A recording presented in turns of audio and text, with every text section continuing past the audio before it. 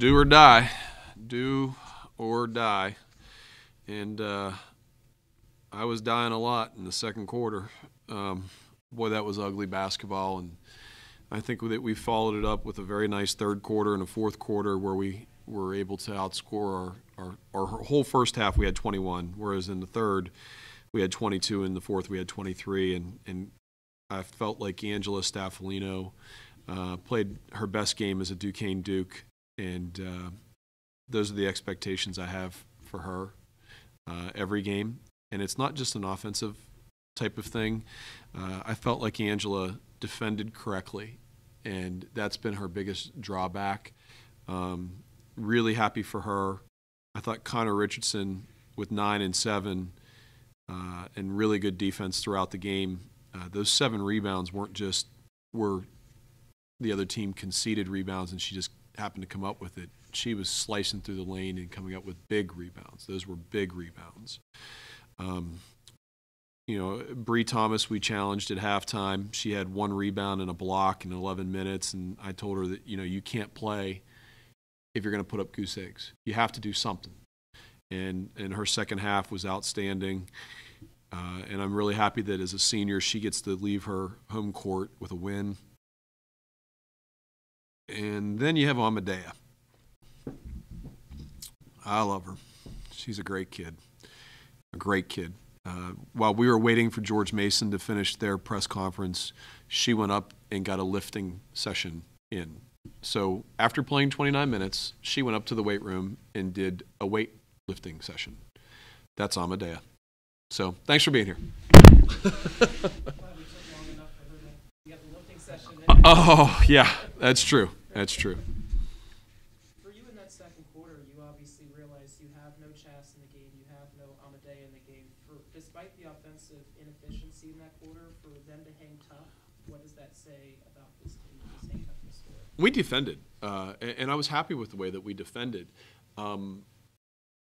You have to be happy with that. I thought we drove it to the basket. We had numerous shots at point blank at the rim, and credit George Mason for coming from behind to get the block. And it wasn't just the 6'6" girl blocking it from the front. I mean, they had numerous blocks from behind, and they did a nice job with that. So, credit them.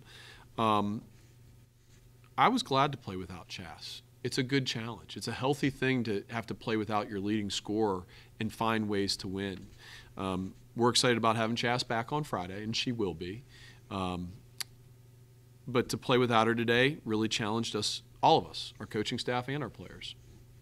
Touching on your guys' defense in the second quarter as well, late in the second quarter on made baskets, you went to like a three-quarter trap defense. What did you see in your guys that you wanted to? It's actually a 2-2-1, and we just have different pickup points. When you scout them, you can see that they have the bigger point guard who maybe not as athletic, and then they have a smaller point guard who has a harder time seeing over people. And so we felt like we wanted to speed the game up, and after made baskets, gives us an opportunity to do that. And we forced them to call a timeout, and we had some other deflections. And I'll take a deflection just as much as I'll take a steal. And you'll probably see that press a little bit more as we go forward over the next week.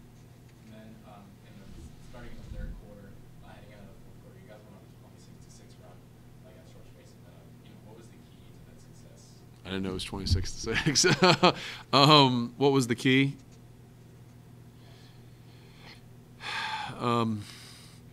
I thought Nina Aho being aggressive, driving the ball. And then Yutza, even though she was 3 for 15, she was 1 for 10. Her 2 shots that she hit in the second half, it makes the defense have to guard her that much stronger, because when she hits back-to-back shots, and then she got fouled on that 1 3-pointer. It was very clearly a foul. You have to guard her, and you have to expend so much energy as a defender worrying about her that it's going to leave other people open. And, Angela Staffolino stretches the D and hits her 3, and then she was popping a lot, and they have to come out and guard her. And that's a real team effort when we went 26-6. And that is the definition of a team effort. Really happy with it. And then I think in the second half, we maybe only had 2 or 3 turnovers, which was really good. What did you think of the ball movement in that second half as well? As you said, getting a lot of players involved without your starting point guard, just taking into consideration that. Well, we don't start Chas at point guard. Chas is really, and everybody thinks that. We look at Chas and Utsa both as point guards, and like in the past when we had Chastity in April and then April and Liv in years past, we like to play 2 point guards at the same time. I forgot the question. Just, how happy were you with the ball movement? I'm sorry. I'm very happy. You have to be. Coach Matt, our offensive coordinator, did some tinkering with some of our plays, and it was highly effective. A couple things we didn't even run that we'll save for George Washington, but we had good ball movement, and then we were able to attack the basket. I thought Connor Richardson did a great job attacking the basket. I thought Utsa got to the basket. I thought Nina Aho got to the basket. Anytime your guards are putting that kind of pressure on the defense by driving it hard like we did, you're going to have a lot of success. You're either going to go to the free throw line or you're going to make them, and we were able to do that.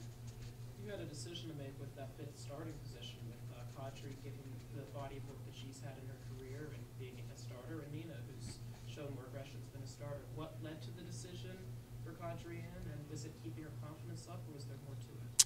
I think it's a little bit, we were going to start Bree, and Bree is so versatile. I mean, heck, we could have played her at point guard, and she can do that. She's done that in the past. We were going to start Bree. I'm going to start a senior on her last game at home, and I'm going to try to play her as long as I can, because to those kids it does mean a little bit more. They don't want to go out with a loss. They're going to try to win as much as they can, and any kid is, but it's more important when you're a senior. It's just that simple. The reason for Kadri starting is nobody else really stepped up. Ange was okay in practice.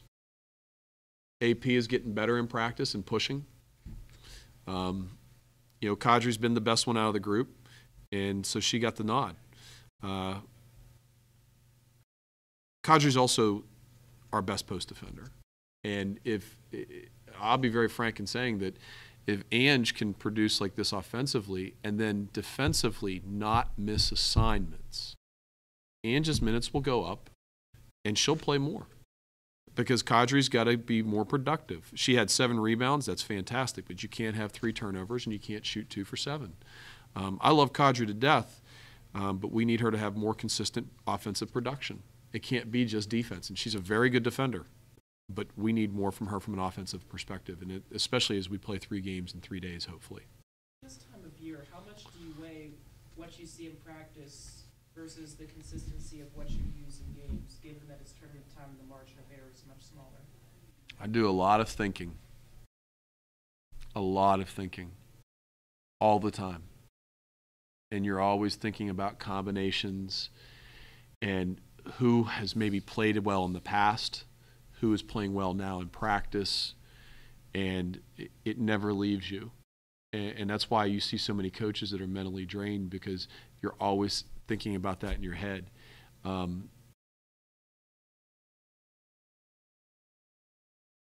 You have to weigh all of those things in and then make a decision, and then understand that when it comes to game time, hopefully you've made the right decision, and if you haven't, you've prepared the other person or persons to go in and give you quality minutes. I thought we did that today with Angela Stafflino. Frankly, I think we did that with Hallie Bovell. I thought Hallie Bovell played 3 or 4 minutes, and those were 3 or 4 good minutes where she defended. And that's what her role is, to come in and spell Connor and defend for a couple minutes. Her minutes would have been extended, but Nina Aho played really well. And so that's a good thing.